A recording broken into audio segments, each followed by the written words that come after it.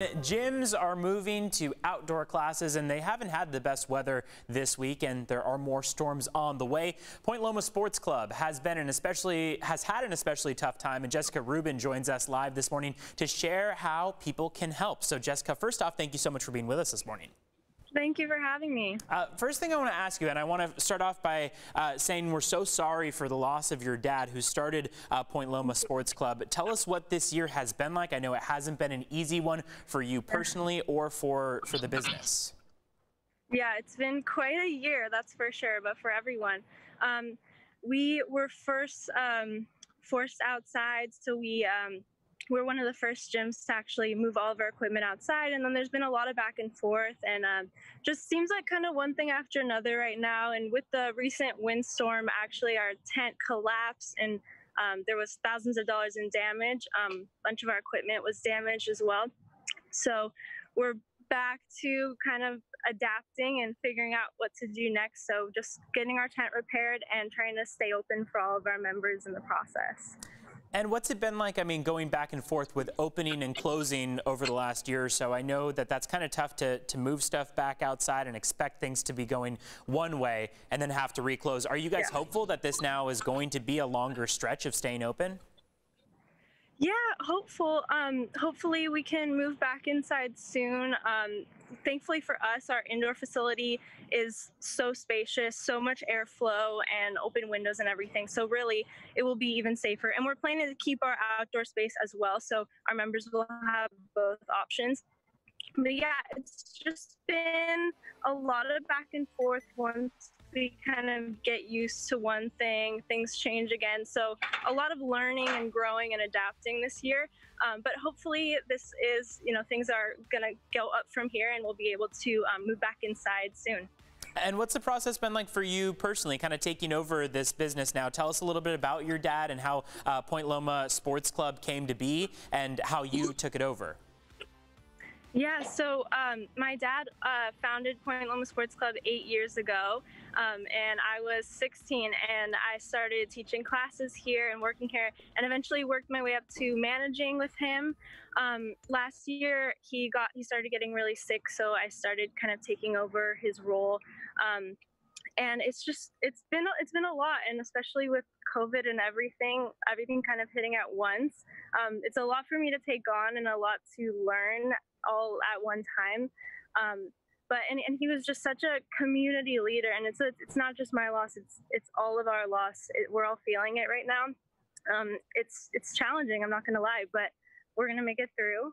We always do, and we're always thinking about him, and it feels like he's really here with us. Yeah, and I mean, I can't even imagine what you've been going through and how much of a challenge this last year has been, not only with the pandemic, but then going through that.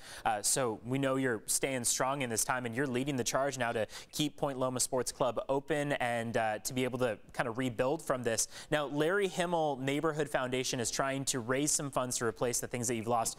Tell our viewers how they can help out.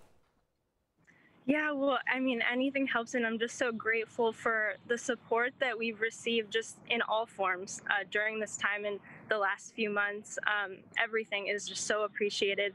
If there is people that can donate to us and to all small businesses right now, everybody's struggling, and it needs the community. If we step up, then we'll be able to see these small businesses recover. And so really whatever you can do, but even just spreading the word about our gym or getting a membership or something, just everything is helpful to all these small businesses right now. And speaking of which, you've got Rachel, one of your trainers, with you, right? Can you have Rachel kind of show us if there's still a great way to work out without machines? Okay, yeah. Hey, Rachel, come over here. Let me flip it over. So this is our little outdoor gym here. What's a good, some workout to do without machines? Okay, a good workout to do without machines. We've got plenty of things that we can do to really strengthen the back, especially for people that are sitting at desks with their heads down. You'd want to probably start by bending your knees and breathing, extending the legs, trying to really extend through your hamstrings. You can also put your hands on blocks or even on a wall to help support. You can even use your couch. Next thing I would say, down onto your knees. We're going to be on all fours, tucking the toes, pushing up in the shoulders. Big deep breath, going for some cat cows, rocking the chest. exhaling, curling, and rounding. And then lastly, a really nice stretch would be to just pull it back into a child's pose. From here, you can also hover your head off the ground and maybe turn the palms facing up. You can also take a nice big deep breath and curl around here, keeping those shoulders internally rotated and pushing up in here. This is going to help with those shoulders rolling forwards and keep the back nice and tall, helping with your posture. Oh, I love it. Awesome. Okay, well, that is great. And boy, that facility that you have outside there that you guys have set up is awesome. So again, more information is at that link that you see on the screen, Point Loma Sports Club. Asking for your guys' help, if possible, watching at home, because boy, that is a beautiful setup that you've got out there. And I know plenty of people are hoping to hit the gym once again. So thank you, both of you, for joining us this morning. And we're wishing the best to all of you at, of course, all of you at Point Loma Sports Club. All right, I'll send things back over to you guys at the desk.